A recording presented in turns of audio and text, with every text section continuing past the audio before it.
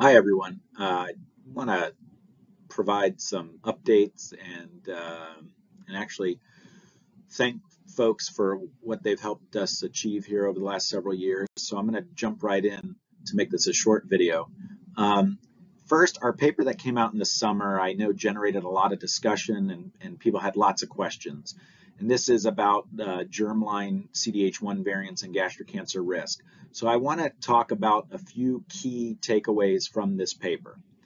The first, if you just look at a large cohort of individuals and families with CDH1 mutations, what you're going to see is that the prevalence of breast cancer and stomach cancer is about 17 and 14%. So this is in these boxes here. So in this study, there were over 200 families, over 7,000 individuals. And if you look at the prevalence of stomach cancer and breast cancer in the folks with CDH1 variants, this is the number. And it's important, I want you to keep this 14% in mind, okay? 14% of people in this cohort had stomach cancer. Now, when we try to estimate risk, right, the models that we use have to incorporate real-world data. So what we feed into the model is, hey, here's 14% of people that have stomach cancer with CDH1. But we want to see what's the lifetime risk of stomach cancer if we tried to apply this to a broader population. And what we got was that the lifetime risk of stomach cancer might be in the 7 to 10% range, 10% for men, 7% for women. Now, the key to these data are that we define stomach cancer as people that had symptoms, walked into the doctor, got surgery, got chemotherapy. We specifically excluded anybody who had stomach cancer that was diagnosed as signet ring cells on an endoscopy for screening, or signet ring cells diagnosed on a prophylactic total gastrectomy. Well, when we went through this process, the argument was, well, no, you need to include all of those cases. You need to include every single case of signet ring cells diagnosed on an endoscopy, diagnosed on a prophylactic gastrectomy. So we did, and we got these numbers. So when you include every single diagnosis of stomach cancer, whether it's clinically relevant or I think not totally relevant when you're finding signet ring cells on a random biopsy, these are the numbers we got. So probably somewhere in the 10 to 20% range. You can see the numbers for men were 19 to 20% lifetime risk. For females, 13 to 14% lifetime risk. Either way, what I take away from this is that your lifetime risk, if you have a CDH1 mutation, your lifetime risk of stomach cancer is maybe in the 10 to 20% range. That's about what the prevalence of stomach cancer was in this large cohort. So I think the fact that those numbers are in the same ballpark means that we're onto something here, that this is probably much more reliable and more accurate than the old estimates of 60, 70, 80% that you guys have been told for many, many years. Now, the next part of this is, what does family history contribute? So I think the other takeaway from this paper is that if you're over here and you have a family history where you don't see any cases of stomach cancer, you're like, man, I found out about this CDH1 mutation because I got genetic testing for some other reason, and I don't see anybody in my family with gastric cancer. Maybe your lifetime risk is low. This dot corresponds to about 10% lifetime risk.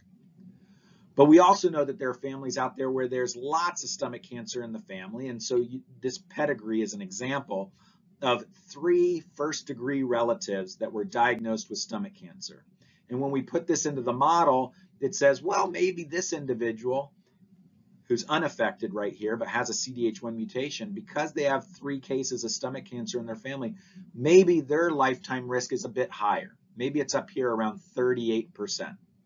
So the takeaway from this is that, okay, maybe based on family history, your risk of stomach cancer could range. It could be on the low end of 10%, which, by the way, is still much higher than the general population, so it's still elevated. But it could be up to 40% depending on your family history. Now, I think this is a huge improvement based on where we were many years ago in terms of communicating risk. But my problem is, well, what if you walk into my office at the age of 40? You've already lived much of your life. So how do I communicate lifetime risk when you've lived a fair amount of that life already? So that was the next question we asked. Is there a different way to think about cancer risk? So I said, well, what if you're 40, you walk into my office? Here, we put this into a model that says, what's your risk based on your starting age, whether it's 20, 30, 40, 50, 60, or 70 years? And then what if we just look at your risk over the next 10 years? So if you look at this box, this is my example of the 40-year-old that walks in. You see that it's 0.8 for men, 0.7 for women. So it's about 1%. So now I can start to think, okay, if you walk into my office at the age of 40 with CDH1, I can tell you that your lifetime risk of stomach cancer is in the 10 to 40% range based on your family history, or at least taking into account your family history. But over the next decade, maybe we can say your risk is around 1%, or maybe it's 2%, but it's not 40%, it's not 10%, right? We're just thinking over the next 10 years. And I think that's important, at least for me, to help understand what someone's cancer risk is.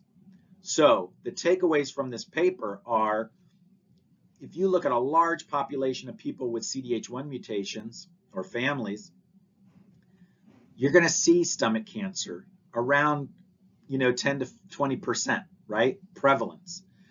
And oh, by the way, if we estimate lifetime risk, it's in the 10 to 40% range, and maybe 40% on the high end if you've got lots of stomach cancer in your family. And maybe your risk is maybe closer to 10% because in your family, we don't see a lot of stomach cancer, but you've got the CDH1 mutation. And oh, by the way, you probably have those signet ring cells in your stomach, and we'll talk about that in a minute. So the takeaways from this paper are, there's some more nuance involved. We got to take into account your family history. We can't think about your risk as just like lifetime risk when you walk in the door and you've already lived half of that life. Now, this is where I want to talk about how we even got to this point. And it's because people with CDH1 mutations, families came and saw us and participated in our research. We published papers. Here's a list of papers. We published all these papers, but we couldn't have done that if people didn't come and participate in the research and share their family history and share their data. We could only do this because people, patients wanted to. And I think it's amazing. And this is what you all contributed. So I highlight a few here. The top one, we now know that active surveillance can be a reliable alternative to prophylactic gastrectomy. Many of you know this. Many of you are under surveillance right now, but we didn't know that 10 years ago. We also know that the long-term consequences of prophylactic total gastrectomy are real. Physical consequences, psychological consequences. Those of you that have had prophylactic gastrectomy, you know this. But we are able to share that now with other people because you came here and you helped us. We now are learning way more about these little signet ring cells and how they behave in the stomach, okay? This is really important. This is going to help us get to other things that are important, like chemo prevention or the prevention of stomach cancer without having to do surgery.